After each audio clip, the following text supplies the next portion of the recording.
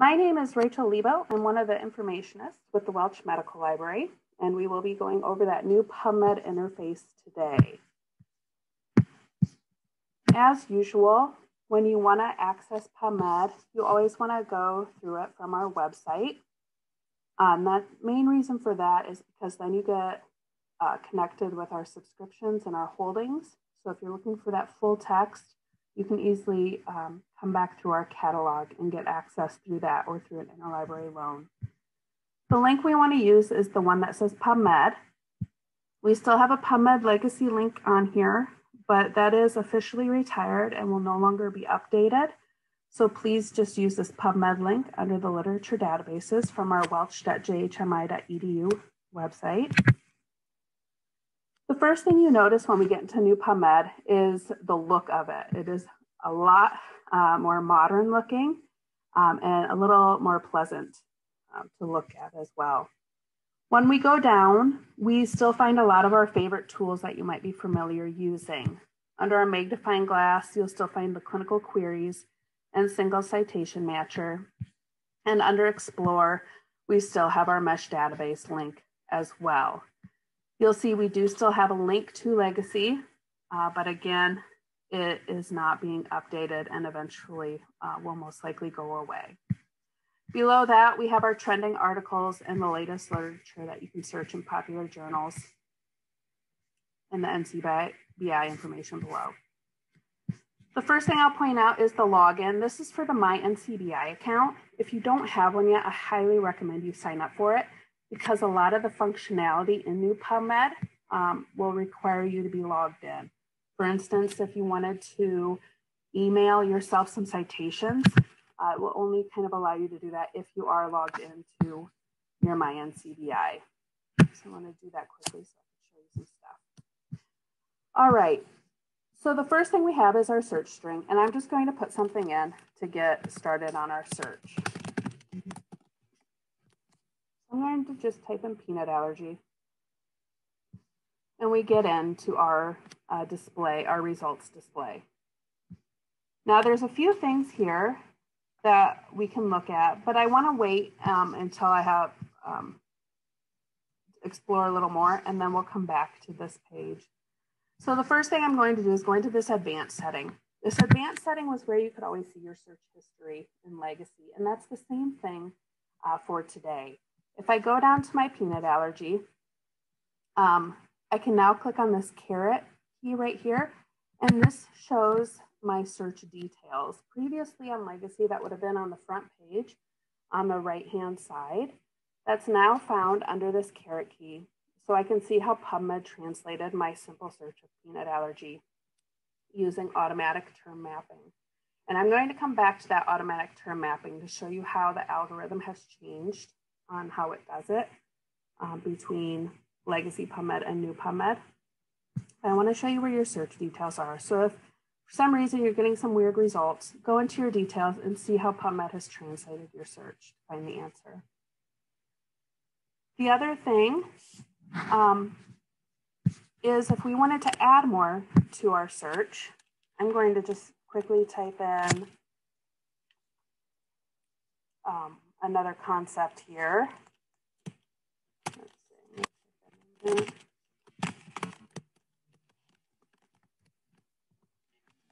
I add another concept here quickly to show you some other stuff. So obviously we can just type it in that query box. We also still have our filters up here. If you just wanted to search by a specific journal, you can always select it from that box, type in your term, and add it to your query box.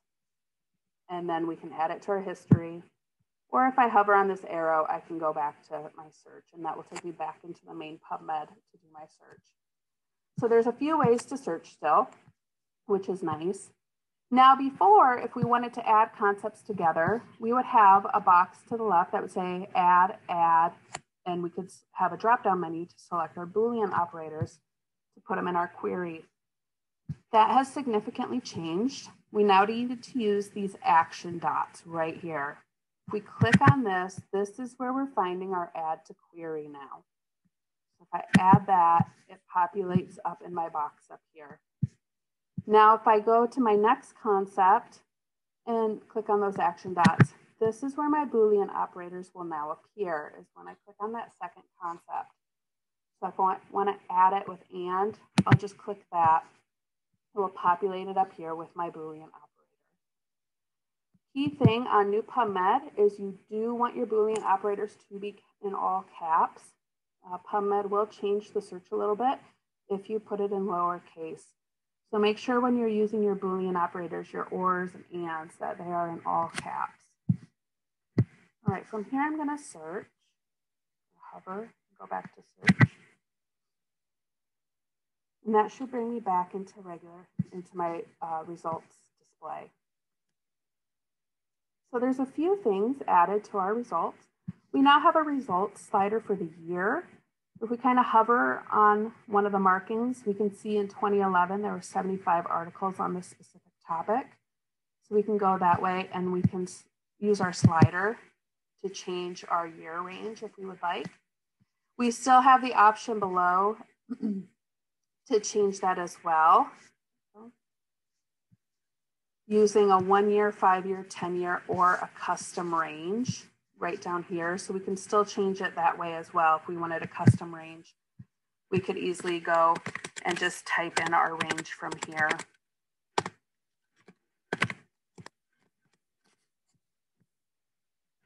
And apply. So then I can kind of select the dates I want in the years. And so then we get it filtered down to 516.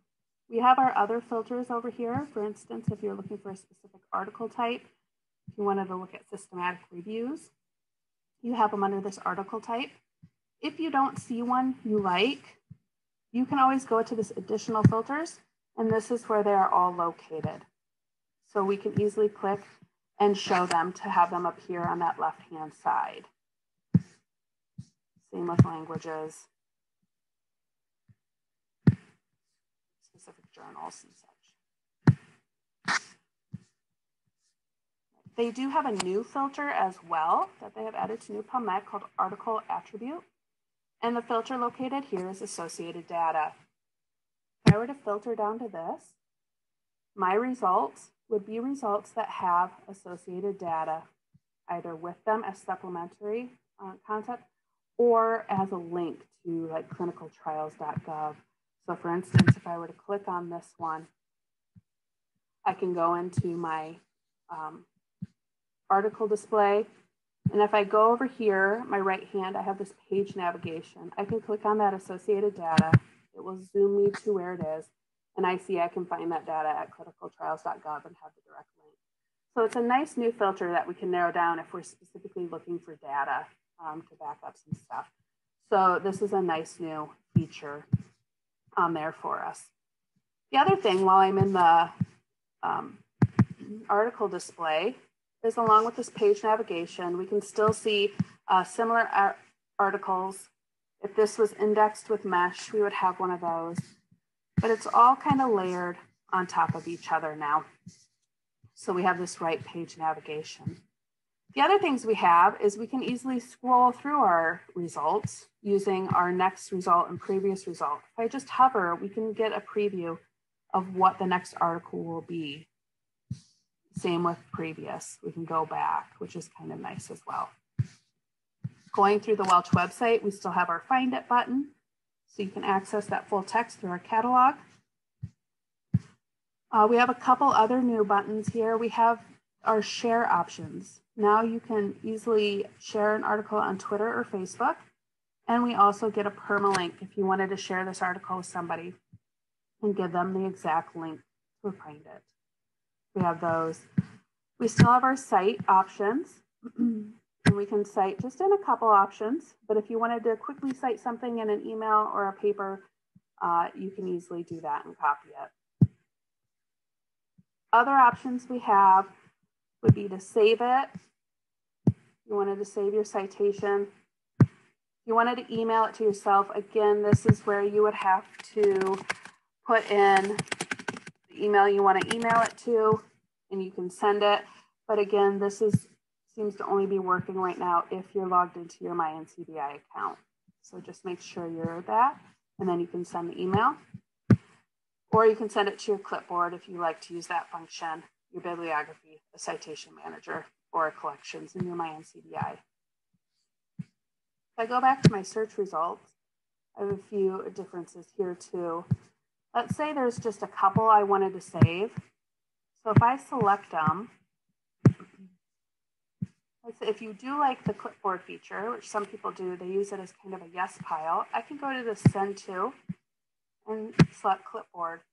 Clipboard used to be over on the right-hand side. It now appears below your search box. If you decide to use it, you can access it right there. The other things you'll want to know is if you use a citation manager and you used to save it as a Medline in Legacy, you'd come over here and you'd have a big file and you'd save it in the Medline format in order to import it into a citation manager like RefWorks or EndNote.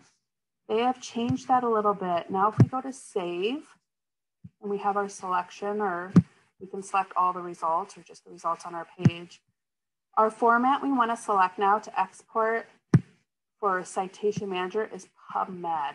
This is now what is called the PubMed format. So when we click on that, we can create the file. It will save it as that TXT file that we can then import into our preferred citation manager. So that is a big change as well. A few other things that have changed is the use of the asterisk. Before, you could put the asterisk after 3 characters and it would search the first 600 alternate endings for that root word. Now you can only use the asterisk after 4 characters. So if you were doing a search on like mobile app, you could not put the asterisk behind the APP to get apps or application. You need at least 4 characters before you can use that asterisk. Likewise, it now searches unlimited amounts of root endings. It does not stop after 600. So we no longer get that preview of what endings it searched. So just be cautious when you're using that asterisk that you need at least 4 characters and it will be unlimited searching. So always kind of be aware of where you're putting that asterisk and how you're using it. The other thing is your display options. It automatically will display by summary and actually by best match. This is going to be your default right here. The summary view will provide snippets of the articles. Let me go back to our main search here so you can see those.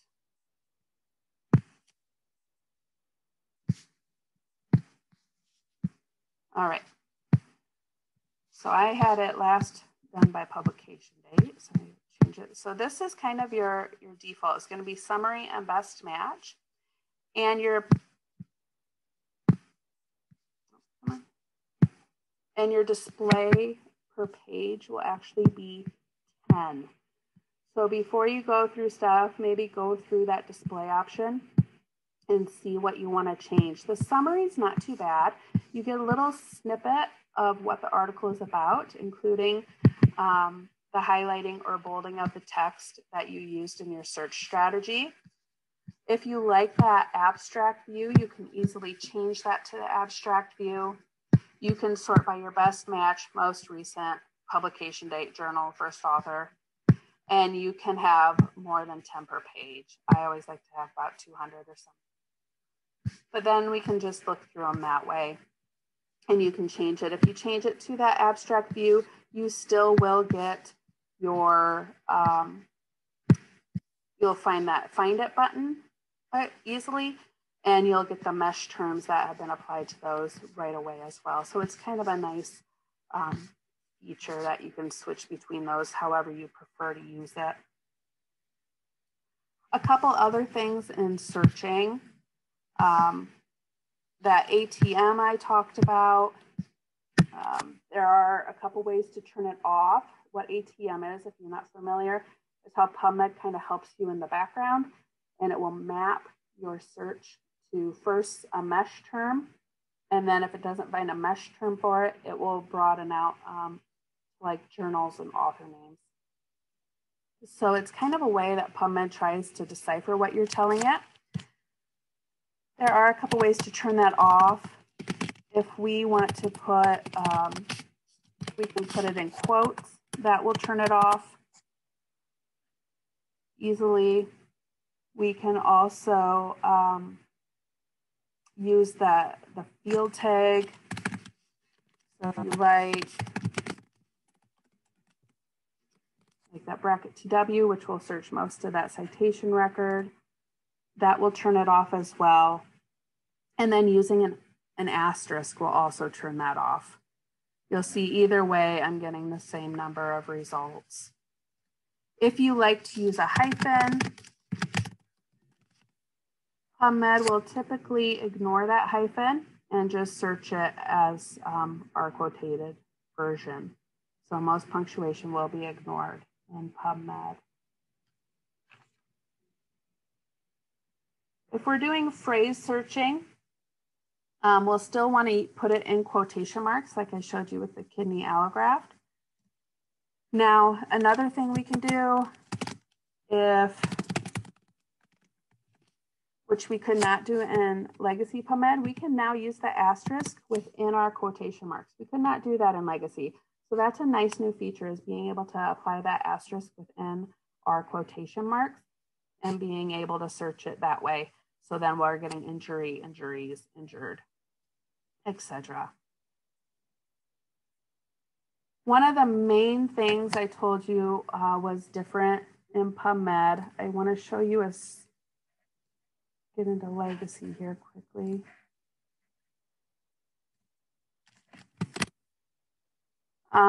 One thing I told you was that automatic term mapping and how that worked. So for instance, if I just type in a basic term, I'm not using the asterisk, the quotes, or field tag because I don't want to turn it off because I want to show you what happens here. In Legacy PubMed, if I were to type in hemorrhage, it would use the automatic term mapping and do a search for me. I could come down, I would get 417,000 results. I could come down here to my search details and I see it mapped to hemorrhage, the mesh term, and then it also searched the American spelling and the British spelling of hemorrhage in all fields for me, resulting in 417,000 plus results.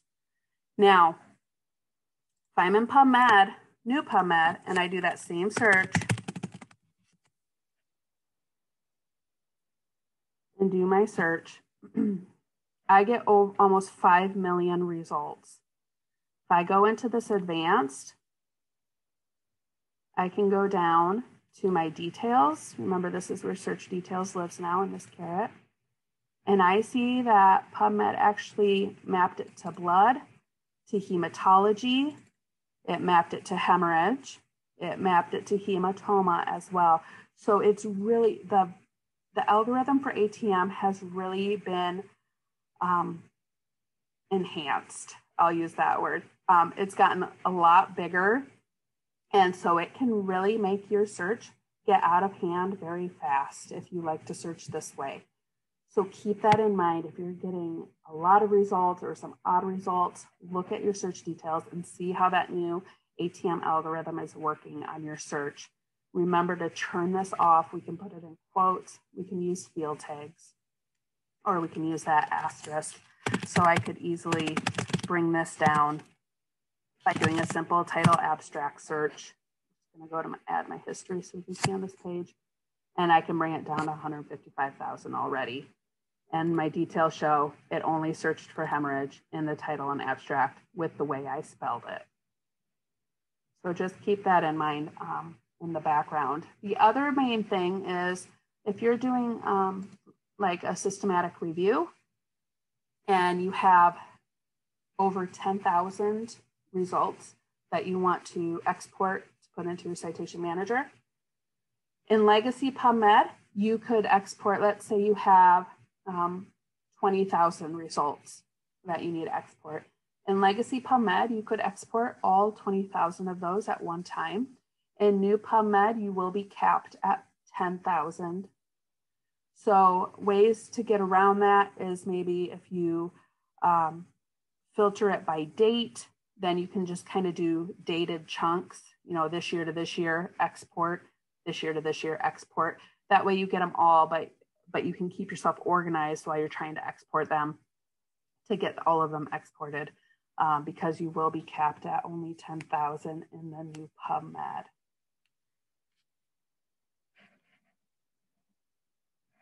Is there anything I may have not mentioned that you like to use in Legacy PubMed that you're wondering about, or something I wasn't quite clear about that you wanted me to show again? You can go ahead and put that in the chat. While you guys are doing that, if you do have questions, I'm going to pop into back to the Welch website here. And I do want to point out a few things. If you do have questions about PubMed, or you're having troubles with your search, you can always go to this Find Your Informationist. When you are in here, you can easily search by name if you remember your informationist names, or you can search by your department too. So you can easily find that, and you can contact your informationist to get help on PubMed or to get help with that search strategy. So don't be afraid to contact us. We are happy to help you as you're searching. The other thing we have from our main page here, if you scroll all the way to the bottom, we have these library guides. And these library guides are really great in helping too. We do have expert searching that will have PubMed search tips on it, as well as other databases. They'll go over ways to find keywords, controlled vocabulary, information like that. We have citation management. We have a systematic review. We have a lot of different ones. So again, this is a great place to come look for additional information, as well as our YouTube channel, where we have a lot of other recordings of classes we've taught in the past. Is there any questions? I don't see any yet. If there are no questions, that's kind of all I wanted to show you today, because there wasn't too much. There's just a few little things. Oh, you're very welcome. There's just a few little things that have changed and a lot of background stuff. So I wanted to make sure you guys were all aware of that as you start working with this new PubMed. And if there are no other questions, I want to thank you all for coming today and joining in this.